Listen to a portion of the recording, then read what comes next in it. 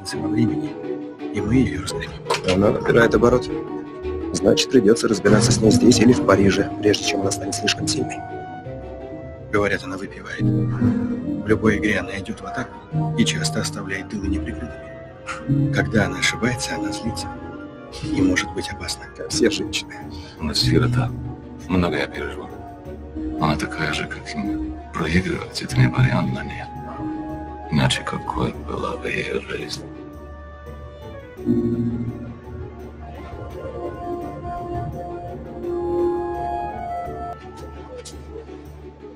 Those two guys, they're number 2 and 3 in the world.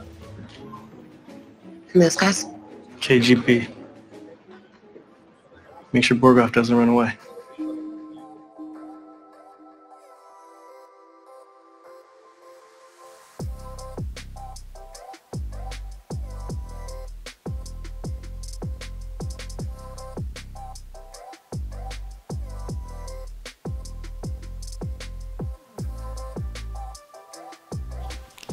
Hello and welcome back to an academic's overanalysis of A Queen's Gambit. This is part 2 of the series that I'm covering the Queen's Gambit with. The first video I covered a little bit of chess mechanics and talked about the opening that is the Queen's Gambit, and also in the extended version we also talked about the Sicilian defense, and this is all due to my colleague and friend Thanos Gentimus, who kindly helped me and walked me through some basics of chess. So now that we know something about chess, we can go ahead and talk about other aspects of the show. Now, what we just saw at the very beginning of the video was a conversation between a bunch of Russians about how they're going to defeat Beth Harmon. And some of the things they were saying is that they would need to beat her either in Mexico City or later when she goes to Paris. And part of the reason why they were talking about those places and not, say, a place in the United States or even in Russia was that it's very hard to travel between United States and Russia, or the USSR, at the time. And this is because of the Cold War. Today, I want to talk to you about communication through the Iron Curtain, and this involving both chess and scientific communication. But before we start, we should really go over something a little bit more basic than that. And I'll be frank with you. The Cold War lasted from 1947 with the Truman Doctrine, and it ended in 1991 with the dissolution of the USSR.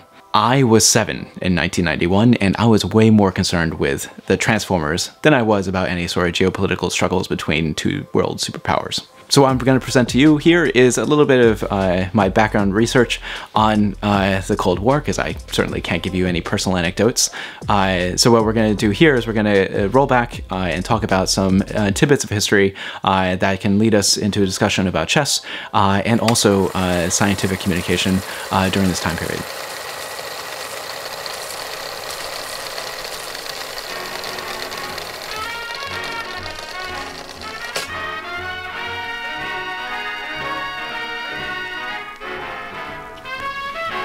Now, the Cold War could be seen as having started in the 1940s when we were during World War II. This was a time period when there was intense scientific and engineering collaboration in order to develop what we call now the atom bomb through the Manhattan Project.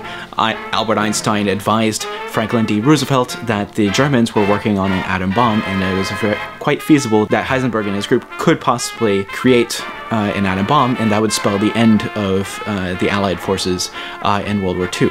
This led Franklin D. Roosevelt to appoint Oppenheimer to assemble sort of the greatest team of scientists and engineers that we've ever seen. This group ended up being housed at a combination of a US Army base and research facility called Los Alamos. And this is where nuclear bombs were ultimately assembled, and we saw their first test nearby, and this was known as the Trinity test.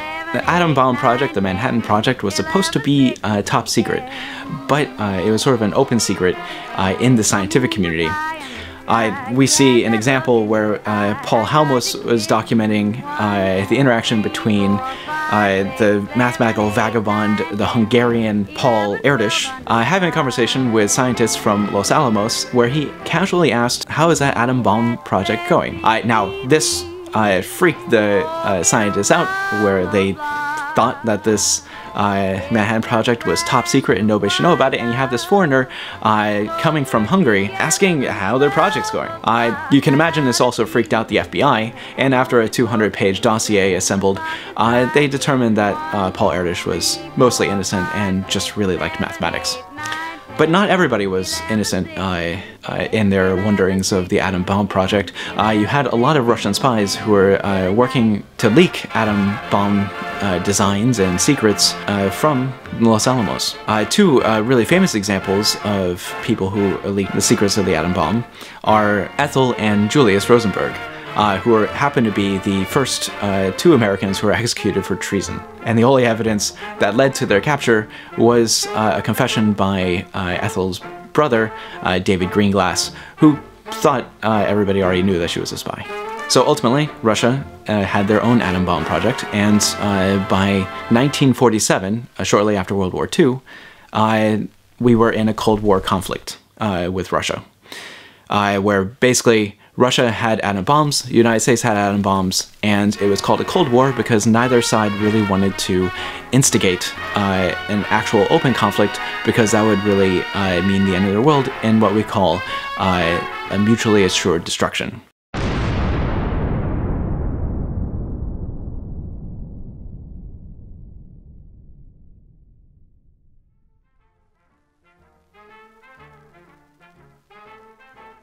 Strange game. The only winning move is not to play. How about a nice game of chess? And so this led to a lot of spy games conducted by the CIA and the KGB, and each side, rather than having open conflicts and war with each other, engaged in what are called proxy wars, or sporting competitions at the Olympics, in chess, and in academics. Two of the biggest figures in the Russian communist revolution was Lenin and Stalin. Lenin himself was very much for the cause. He abhorred any sort of idolization and generally didn't believe that he should be in the limelight, or at least this is my hot take of Lenin. I mean, I don't really know all that much about him. Even still, as one of the leaders of the communist revolution, he became idolized by the Soviet populace, and anything that he was interested in, it was generally purported that all Russians should be interested in this. One example of something that he was interested in is chess. His interest in chess is actually fairly well documented, partly because of how much people admired him.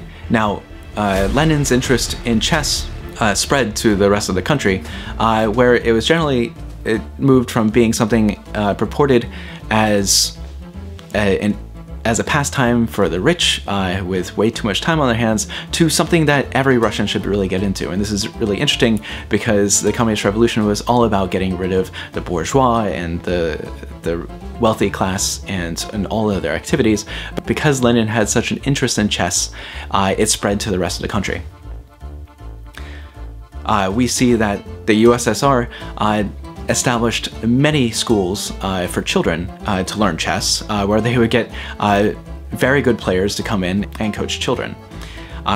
These schools were actually funded by the Soviet government, and it's really no wonder that there was such a Soviet dominance in chess when they were so single-mindedly committed to improving their skills there. Now, Garry Kasparov writes in his book, My Great Predecessors, that during the time period of 1975 to 1985, which is a little bit past where the Queen's Gambit takes place, that the International Chess Federation ended up being dominated by Soviet-led countries or by Soviets themselves. And when you look at the list of, say, 14 world champions, this list is also dominated by Russians. And the Russian world champion Botvinnik generally believed that the only people who should be in charge of the International Chess Federation should be a world champion. You're the best I've ever played.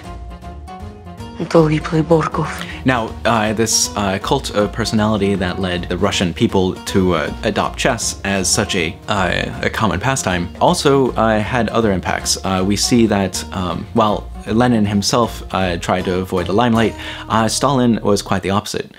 Stalin encouraged this sort of cult of personality around him, where he let people believe that he was all-powerful, all-knowing, a super genius, and all these other things, and this sort of fed into his mythos that was fed by the USSR and its propaganda. This had an impact on some scientific developments. Stalin left his politics out of his nuclear physics because he knew how important maintaining a strong nuclear arsenal was in the Cold War.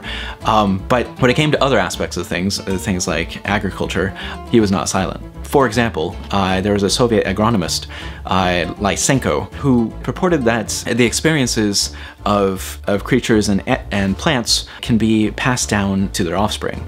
This stands in contrast to genetics, which was on the rise at the time after Mendelian genetics was rediscovered in the early 20th century, where Lysenko said that this is sort of a mathematical contrivance and the world doesn't work via genetics. And so he claimed that he could produce crops that would be able to have greater yields, and Stalin was happy to feed into Lysenko's narrative, where Lysenko was saying that genetics and modern agriculture was elitist and that there is a better Soviet way of doing things. And because Lysenko received Stalin's endorsement, Lysenko's method became the central method of the Soviet government, and you were not allowed to criticize him. Many Soviet geneticists who spoke out against Lysenko ended up being executed or imprisoned. And one example of this is Zhores Medvedev, who was a Soviet biologist who put forth a hypothesis as to aging, in that the aging process is an accumulation of mistranscriptions and errors in DNA replication. Zhores Medvedev wrote a number of articles speaking out against how the USSR handled its science. One was titled The Cult of Personality in Biological Sciences, where he specifically called out Lysenko's work. What we're interested for discussion here is another article that Medvedev wrote, and that is International Cooperation of Scientists and International Frontiers. Now there he describes what it takes in order to get a visa to travel from Russia to the United States or any other place to give, say, scientific talks. And this is also, it leads into what we saw in the show with the KGB flanking chess players who were traveling abroad. In order to apply for a visa to leave the country, Medvedev wrote that, and this comes from a book, Scientific Communication Through the Iron Curtain. But he wrote that in connection with applications for foreign travel, Medvedev outlined the enormously complicated procedure that a would-be academic traveler was forced to undergo. This involved the preparation of a so-called exit dossier, consisting of a wide range of documents from a work history to a medical report, and also included a character reference attesting to the applicant's political maturity and moral stability. As we know, the spread of communism is also the spread of atheism. It's a matter of fact, of Marxist-Leninist fact. The holy word is anathema to the Kremlin and the atheists who sit there. I have no quarrel with that. Good. What we want is a statement to that effect. To the press? Exactly. We had something prepared. There you go. Once compiled, the application would then be passed ever upwards through various committees, ranging from discipline-specific panels to a euphemistically titled Exit Commission, which was formed by KGB officials.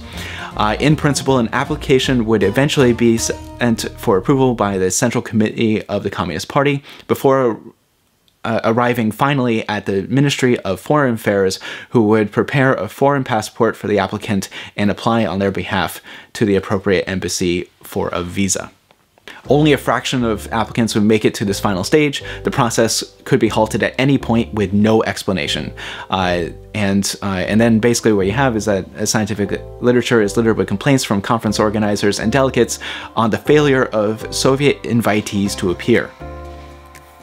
And so the writer of this book goes on to describe a very particular example of the Soviets invitees not appearing, and that example was at the International Congress of Mathematics.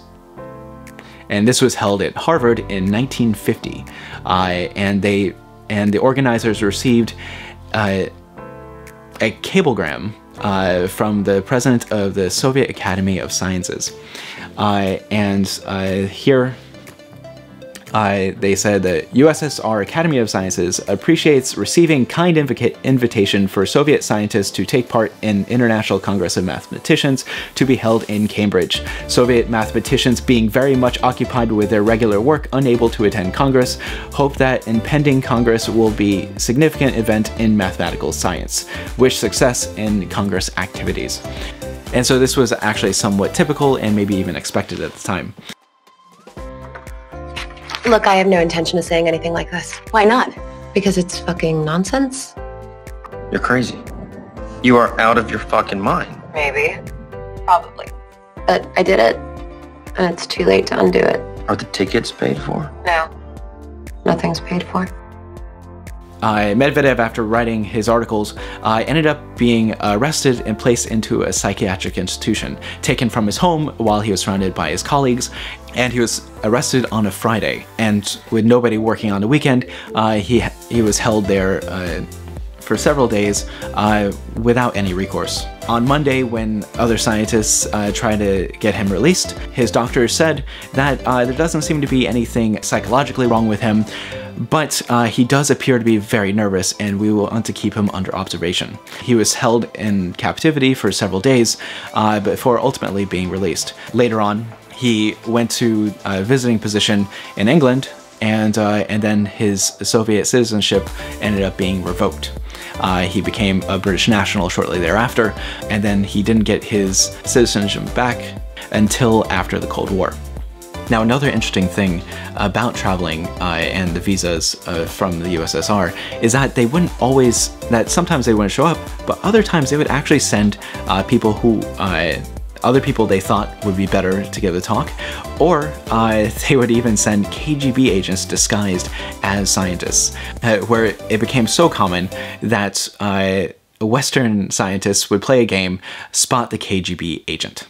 And so this is something that we see analogously in the chess world, where Elizabeth Harman's friends mentioned that two people flanking the world champions from Russia, the greatest chess players in the world, were actually just KGB agents. Now that we know how difficult it was to travel between the countries, it is very significant to note this time in 1954 when several Soviet chess players came from Russia to the United States. And this is coming from a Bobby Fischer biography, and credits my wife for finding this for me. And so the book goes on to say, in the summer of 1954, Bobby had an opportunity to see in action some of the greats he'd been reading about. It turned out that the Soviet team would be playing for the first time on the United States soil. In that era of anti-communist hysteria, when anyone in America who read Karl Marx's Das Kapital or wore a red tie was thought to be communist, the president of the U.S. Chess Federation, Harold M. Phillips, a lawyer who'd defended Morton Sobel in the Rosenberg espionage case, confided almost with relish that he expected to be called in front of the House Un-American Activities Committee hearings and accused of being a communist simply because he tended the chess invitation to the Russians, and, well, that never ended up happening. It's important to stress the difference between Soviet and American chess teams at that time. Soviets were all not just professional players, but grandmasters, designation given to the highest rated chess masters who have distinguished themselves in international tournaments. Tsar Nicholas II originally bestowed the title in 1914. It was being used in 1954 and is still awarded today. And the Soviet players themselves were subsidized by their government and were, in many cases, given dachas as retreats where they could study and train. So that characterizes not only the significance of the event of Russians coming over here, but the stark contrast between the chess communities in the United States and Russia, where in the show we saw that they held the American chess tournament in a high school theater, and in Russia they had entire facilities dedicated just to the chess tournament. So this was a deeper dive into that sort of interaction that we see throughout the series of American and Russian chess players, and I think that's a good place to stop. So what I'd like to do next is I would like to talk about some more mathematical concepts in chess, and this involves concepts of, say, combinatorics and computer programming, like depth-first searches, and I also would like to talk about representation theory. Okay, so why don't we go ahead and take a look right now.